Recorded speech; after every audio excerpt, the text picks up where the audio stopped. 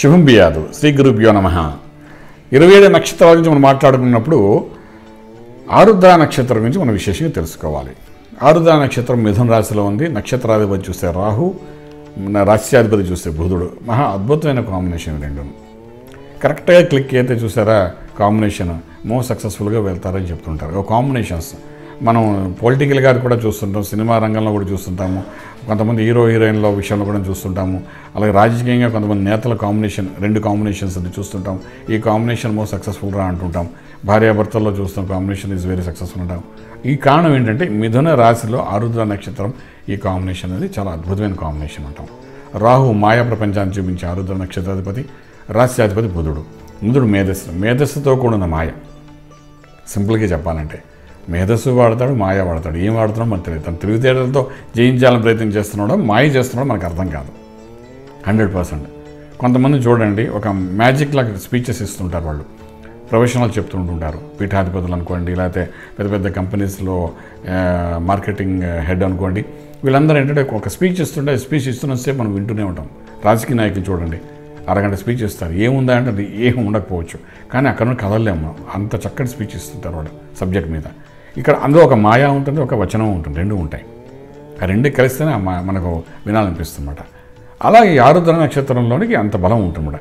అంత బలాన్ని మనం సద్వినియోగపరుచుకోగలగాలి వాళ్ళు ఆరుద్ర నక్షత్రం వారి. అంటే వాళ్ళు డైనమిక్ ఈవెంట్ చేసి వాళ్ళు ఇలాంటి ముందుకు వెళ్ళడానికి చేసే ప్రయత్నంలోని ఏమైనా అడ్డుగోడలను తప్పించుకు ముందుకు వెళ్ళడానికి ప్రయత్నం చేయగలిగితే డెఫినెట్గా they are the most successful person than any one in this world అంటాం.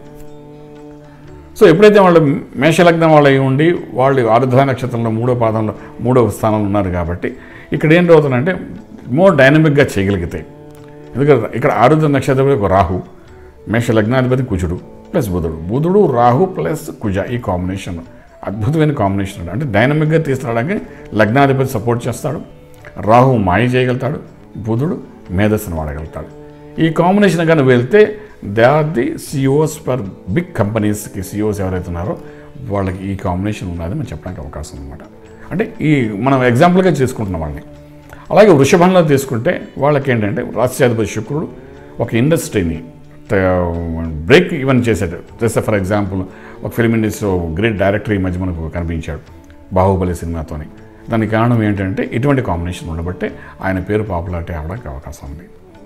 అలాగే మనం చూస్తే మిథునంలోకి మిథున లగ్నము, మిథున రాశి, అందులో పునర్వసు నక్షత్రము, దాంతోపాటు ఇది అందులో ఆరుద్ర నక్షత్రం ప్లస్ మనం చూస్తుంటే బుధుడు. అంటే బుధుడు రాహు ప్లస్ బుధుడు combination. The best heroes, best popular persons, glamorous persons in this world ఎవరైనా కనబడుతున్నారంటే అంటే పాపులారిటీతో మంచి గ్లామరస్గా ఉంటూ మోస్ట్ సక్సెస్ఫుల్గా వెళ్ళారు అలాంటి వాళ్ళు ఎవరో ఉన్నాడు, ఫిమేల్ కానీ మేల్ ఉంటే ఈ కాంబినేషన్ మనకు బాగా కనిపిస్తుంది అన్నమాట. అలాగే మన కర్కాటకంలోకి వచ్చినప్పుడు 12th హౌస్లో ఈ కాంబినేషన్ కనిపిస్తుంది. రాష్ట్రాధిపతి చంద్రుడు, ఇది ఇంకా బ్రహ్మాండం ఉంటుంది. యోగించేవాడు కుజులైనప్పటికీ చంద్రుడు ప్లస్ బుధుడు గుడ్ ఫ్రెండ్స్, వాడికి రాహు మాయ యాడ్ అయిందన్నమాట. అంటే ఇద్దరు ఫ్రెండ్స్ మధ్యన ఒక మ్యాజిక్ జరుగుతుంది. ఆ మ్యాజిక్ పాపులారిటీ తీసుకొస్తుంది. ఫర్ ఎగ్జాంపుల్ అండి, ఒక ప్లేస్లో ఒక స్టేజ్ మీద ఒక హీరో ఒక హీరోయిన్ ఇద్దరు కలిసి ఒక స్పీచ్ ఇవ్వాలనుకుంటున్నప్పుడు ఈ రెండు మ్యాజిక్స్ కలిసినప్పుడు పాపులారిటీ అంటే అదే రిలేషన్ అనేది మనం చూసేవాళ్ళకి ఎలా కనబడుతుంది, సంథింగ్ దిగే స్టార్స్ అక్కడ ఉన్నప్పుడు 4 స్టార్స్ కలిసినప్పుడు ఒక స్టేజ్ మీద ఎలా ఉంటుందో ఆ కాంబినేషన్ అలాగా అద్భుతంగా తీస్తున్నట్లు కర్కాటక వాళ్ళు అనమాట. అంటే ఇట్స్ ఎ గుడ్ కాంబినేషన్ కర్కాటక లగ్నం వాళ్ళకి అలాగా ఉండడం అనమాట. అలాగే సింహరాశి వారికి ఎప్పుడైతే 11th హౌస్లో ఈ combination కనబడుతుందో Ravi plus Rahu plus బుధ, ఈ 3 కాంబినేషన్స్ అనమాట. వ్యాపారంలో అద్భుతమైన స్థాయికి తీసుకున్నమాట. సడన్గా తెలియని ఆదాయం, సడన్గా తెలియని మ్యాజిక్ మనీ రావడానికి అవకాశం ఉంటుందన్నమాట. అలాగే కన్యలోకి వస్తే 10th హౌస్ అయిపోతుంది. 10th హౌస్ అవ్వడం వల్ల అంటే న్యూ వెంచర్స్ ఇవన్నీ చేసేటప్పుడు ఏమంటే కొంచెం డీల్ కానీ చేయగలిగితే ఈరోజు ఒక షేర్లో ఇన్వెస్ట్ చేశారు, తెలుసో తిరిగి చేశారు, but that is going to be hundreds of rupees పెరగడానికి అవకాశం ఉంటున్నమాట. అటువంటి లక్ అనేది కన్యా లగ్నం వాళ్ళకి మనకు ఆరుద్ర నక్షత్రంలో పుట్టి మిథున రాశిలో వాళ్ళకి అటువంటి కాంబినేషన్ చూపిస్తుంది చెప్తాం. అలాగే మనం తులా లగ్నంలో పుట్టినప్పుడు ఆరుద్ర నక్షత్రం అంటే ఈ 2 కాంబినేషన్ తీసుకునేటప్పుడు డెఫినెట్గా శుక్రుడు యొక్క కాంబినేషన్, శుక్ర ప్లస్ బుధ ప్లస్ రాహు ఫెంటాస్టిక్గా ఉంటుందన్నమాట. ఈ 3 కాంబినేషన్ వాళ్ళు ఎప్పుడు చూస్తున్నా కొంచెం కల్చర్ లైన్లో కనబడతారు. డ్యాన్సెస్లో అనుకునే ఆటలు పాటలు, తర్వాత స్పోర్ట్స్లోని వీటిలో పాపులారిటీ అయిన వాళ్ళందరూ ఈ లగ్నం నుండి ఈ 3 కాంబినేషన్స్లో మనకు బాగా కనిపిస్తుంది అన్నమాట. అంటే ఎవరైతే మనం చూస్తాం ఈ కాంబినేషన్ ఉన్నాయని ఖచ్చితంగా చెప్పాలి. ఎక్కడో చోట ఈ కాంబినేషన్ వల్ల దే ఆర్ సక్సెస్ఫుల్ అవుతుందని చెప్తాం అన్నమాట. తర్వాత మనం వృశ్చికంలో ఎప్పుడైతే అష్టమ స్థానంలో ఇటువంటి కాంబినేషన్ ఉందో కొంచెం వీక్ అని చెప్తాము, ఎందుకంటే చంద్రుడు కూడా వీక్ అవుతాడు అక్కడ, అయిన చెప్తామంటే దానివల్ల కొంచెం నార్మల్ కండిషన్స్లో ఉంటారు కాబట్టి వీళ్ళు కొంచెం రెమెడీస్ చేసుకుంటే కానీ సక్సెస్ఫుల్ కనబడేది ఉందన్నమాట. అలాగే లగ్నం ఆడపిల్ల అయితే ఆడపిల్ల కంటే భర్త అంటే భార్య కంటే భర్త మంచి పాపులర్ అవుతారు. చూడండి, కొంతమంది సినిమా హీరోలు ఉంటారు, వాళ్ళ వైఫ్స్ నార్మల్ కండిషన్స్లోనే ఉంటారు, హీరో ఈజ్ పాపులర్. కొందరిలో హీరోయిన్స్ ఉంటారు, వాళ్ళు మోస్ట్ పాపులర్ ఉంటారు, భర్త ఓన్లీ ఈజ్ అ బాయ్ అంటే ఆఫీస్ బాయ్ లాగా ఉంటాడు వాడు. సో ఇది కాంబినేషన్ అనమాట. కామన్ ఏంటంటే లగ్నాల్లో 7 ఇటువంటి కాంబినేషన్ ఉంటాయి. అలాగే అష్టం మనం మకరంలోకి వచ్చినా కుంభంలోకి వచ్చినా ఈ రెండింటివి 6th and 5th లార్డ్స్ అవుతాయి కాబట్టి అది పిల్లలకి ఆరోగ్య విషయంలోకి వస్తుంది కాబట్టి ఆరోగ్యంలో దోషాలు ఉంటాయి, పిల్లల విషయంలో మొండిగా ఉంటారు. అన్నిటికన్నా ముఖ్యంగా మనం తీసుకున్నప్పుడు మీనానికి 4th హౌస్లో వచ్చింది కాబట్టి ఇల్లు, వాకిలి, వాహనం, ప్రాపర్టీస్ ఇవన్నీ కూడా అనుకోకుండా సమకూర్చినట్టుగా జరుగుతుంటాయి వాళ్ళకి.